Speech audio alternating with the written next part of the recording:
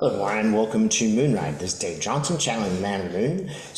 I am just wondering two things today. This is going to be a political reading. And the first question is Biden keeps winking at me. Every time I kind of tune into Biden, I'm like, he goes like this. Like, what is it? What do you know that I don't know? It's like the secret is going to show up, or maybe Biden knows about it, and maybe I'm just looking at Biden's spirit self or something. I don't know. I want to know why Biden keeps going wink, wink, like I'm going to win. It's a surprise.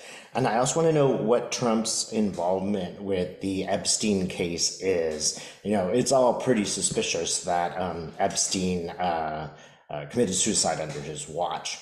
But let's see if this will touch Trump in any way, or if any information will show up that maybe will have some consequences for Donald. So starting with Biden winking. All right, there he is again. And I got to say, whenever Biden winks, he looks really hearty. He doesn't look like a person who's, kind of not with it. I got to tell you, Fox News keeps trying to promote this idea that he is this, dithering man and he doesn't know what he's doing. I really haven't seen any evidence that he is in decline at all, right? There's just a few weird moments, but those are just like cut out of they're cut out of a full screen to make him look stupid. It's not like he can't give a speech. Let's see. Why are you winking at me, Biden? And it's almost like a whole array of things. Like Biden shows me like it's like he's actually showing me a beach. And it's like, look at the number of things on the beach. One of them is a war. So I think that's something with it really looks very much like almost like a beachfront war. I mean, it could be like D-Day. And there's lots of equipment, lots of war machines, big pieces of metal. All right, what does that mean? I do get that it's Putin. That this battle is really going to help Biden somehow. So show me more. Yeah, I am still quite afraid of what Putin will do in Ukraine. It seems like it will have greater consequence than it does now. It seems like Putin will do a lot of create a lot of problems, and that even his own people might get fed up with him and get rid of him. Uh, I have often seen this happening in March. Let's see. So tell me more, Biden.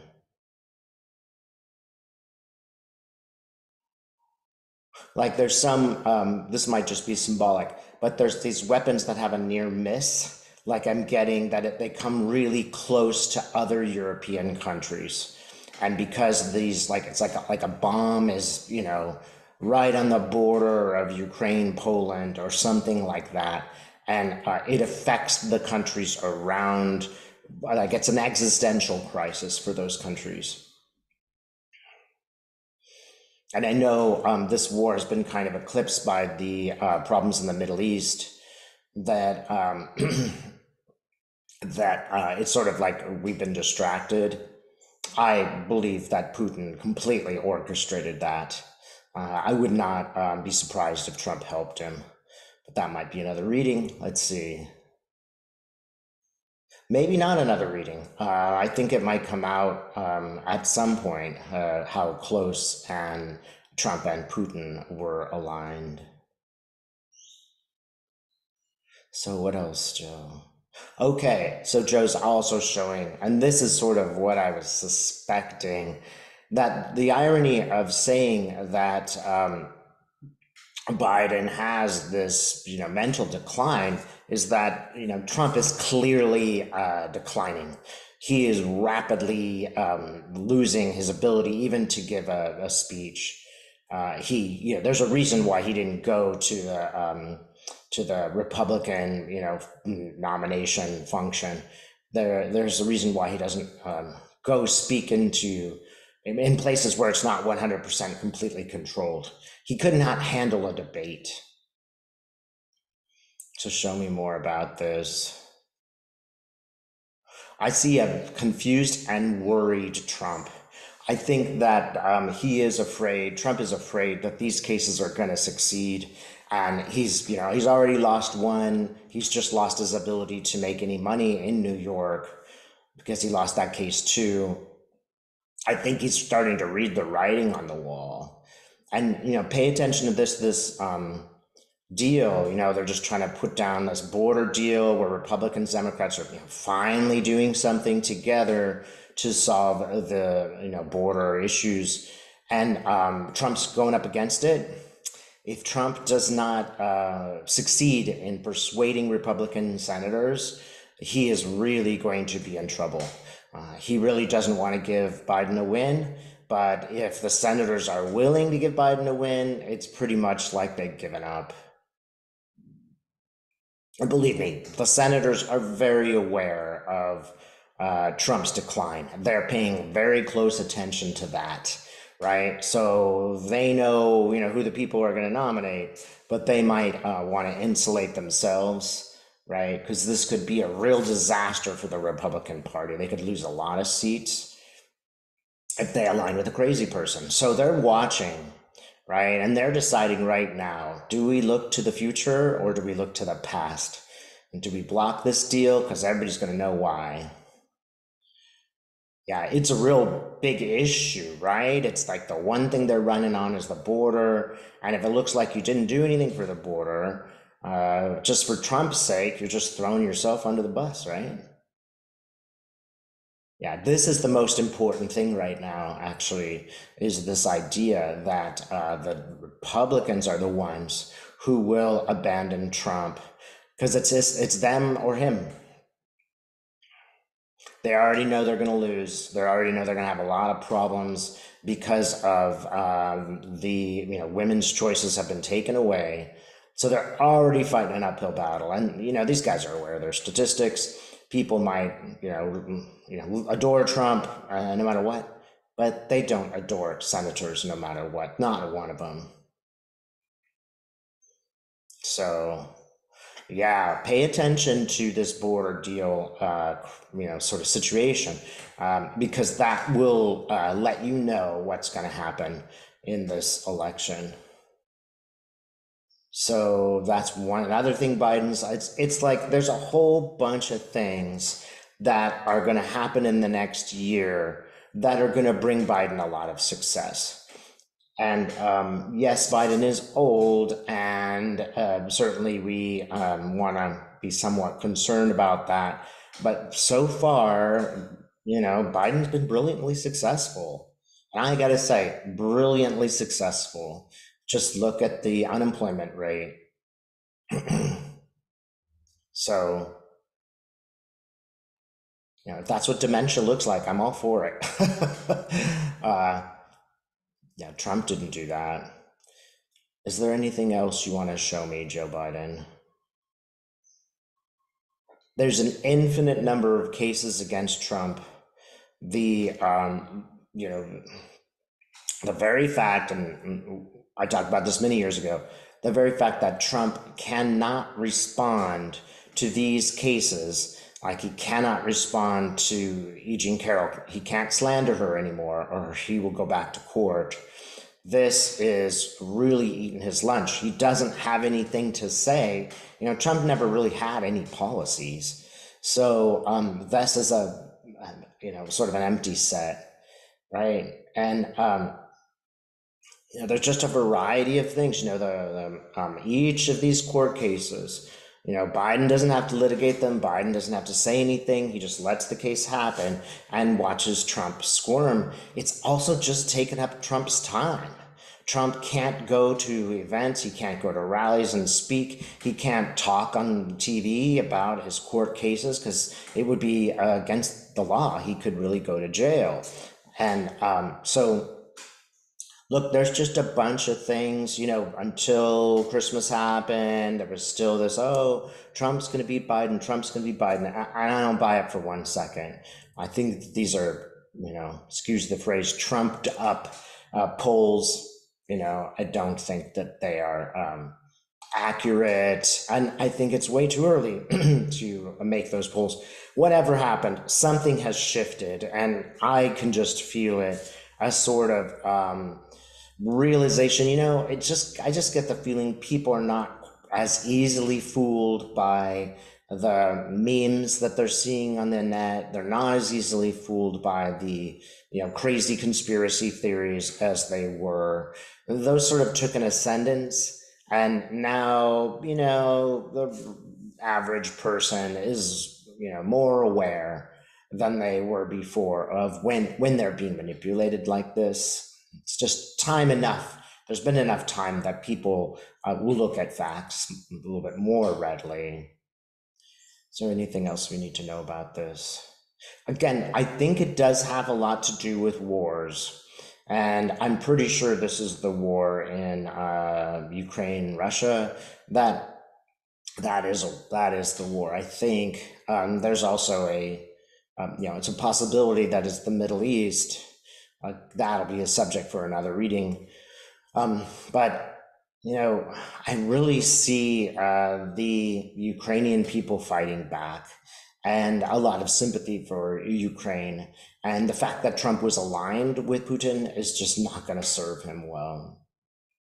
So let's take a look then at the Trump and Epstein. And here's Trump and Epstein palling around. This is really, it should be a deal breaker for any reasonable person. He overtly, embraced Epstein's proclivity for young women. And we can all see him. We can all see Trump hanging around with him, ogling women. It's just not excusable. So did Trump have anything to do with Epstein? Well, I see a very uncomfortable Trump. And that young woman who accused Prince Harry, sorry, it's not Harry, Prince Andrew, she's there. She also accused Alan Dershowitz. Now, all three of these guys, including Trump, know something. They know a lot more than they're saying.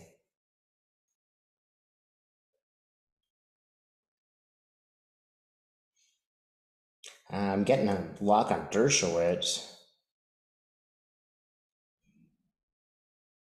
I'm getting the feeling that Dershowitz was blackmailed into, representing Trump. That they would put pressure on him to represent Trump, or they would tell the truth about the evidence that they had about him and the island.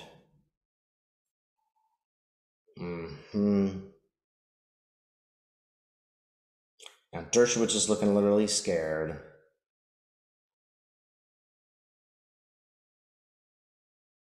All right, and I'm gonna go to the woman who made the accusation. Sorry, I can't remember her name at the moment. She's a really odd name, but let's just see what she has to say. She's saying, look, I could implicate 100 people.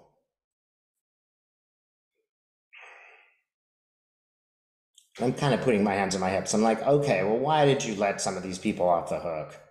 She's just like, look, I can't pursue any of this if I don't have money. So I had to get money out of a couple of people just to protect myself, physically protect myself, and keep my identity relatively hidden. I think this woman lives somewhere in Asia. And she's just telling me, look, you don't know what it's like, man. Like this is big time, negotiating life and death kind of stuff. She doesn't exactly point out Trump, but she says Trump knew about it. So it's not a question of, she's not certain. Well, let's ask her or anybody. Did Trump do it? Did he have sex with young underage women?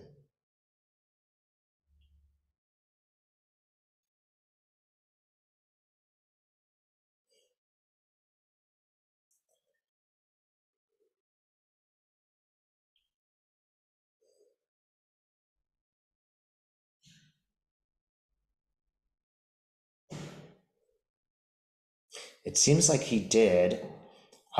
If in a sort of tangential way, like I even think that there might be films which he watched. Sorry, guys, I know this is really gross, but it's gross to look at Trump just in general. The man has no soul. Um, it just, as I see these things, you just get the feeling Trump has no sympathy for any other human. There's no one but him, and it's unpleasant to look at. Everyone is a subject of his own exploitation. So he would do that as long as he could get away with it. I think there was a little bit of fear on his part that he would get caught. So he actually maybe kept, one step distance. I don't know if he actually did it, but certainly he was aware of it, and certainly, as a voyeur, took some action. I get the feeling too that there could be video of this, that there could be some film out there that implicates people. At the very least, he indicated to Barr to get rid of get rid of him. Too many important people were implicated, and that way Trump could use the information to blackmail those people. Hmm. It might be that Trump blackmailed Lindsey Graham, as he keeps coming up and looking very furtive. Yeah. And in Lindsay's case, I don't necessarily think it was female.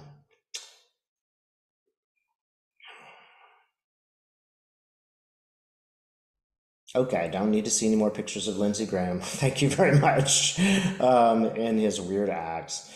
Let's ask the final question here. Is there going to be evidence of this? Are we going to be able to prove what Epstein and others did on that island? Well, it's going to be hard because the lady who was working with him, again, sorry, I can't remember the nouns when I'm in trance. The lady that helped him, the English lady, she, the one who's gone to jail, she's taken those names with her. And the thing that's sort of keeping her alive is her promise not to reveal the names. In exchange, they'll let her out early, but she's proven her bona fides, which is she won't talk. So she's the one that knows a lot of information. But I get the feeling that she does have it as blackmail. That if, she dies in prison too, the names will get released, and she's made that real clear.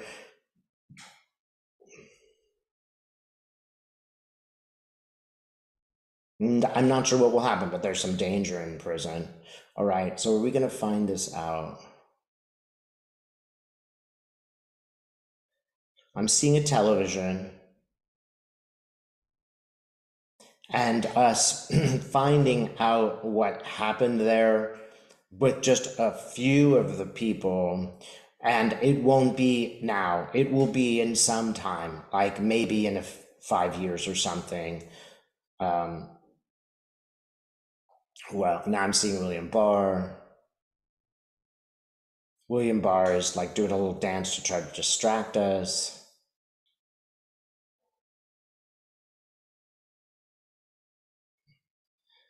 There is a window of time. Barr has already destroyed some of the evidence.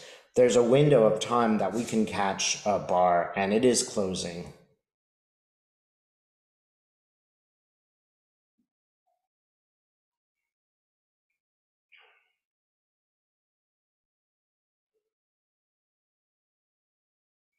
Democrats might have a hearing on it, though. And as I believe the Democrats will win, there should be a hearing with William Barr explaining how that you know, how that murder/suicide took place. It seems like the window's opening wider, so I feel like we're going to get more information on this. Yeah, we will know more in the future. And back to Biden, and he just keeps winking at me and saying, "Don't worry, this is all coming about exactly as it's supposed to come out." You know, if you feel stressed out by these events, understand that's very normal. All of my clients are super stressed, and it's almost like we're also experiencing post-traumatic stress. The terrors of the last few years are still being worked out by us. So if you feel exhausted, tired, if you feel worried, all of those things, and recognize that part of it is just an experience that has passed. It's not necessarily the future, it is the past. I don't think the future is going to be a piece of cake. I think that all of these sort of little battles are preparing us for other battles, which might be a little bigger, but we are prepared. Keep in mind that we all came together and we did choose Biden. The Justice Department is doing its job. The events are unfolding, which will support democracy and freedom and people's rights. So take heart. We've managed to get this far and we're doing okay. Democracy didn't end. That is thanks to all of us. Thanks so much for watching.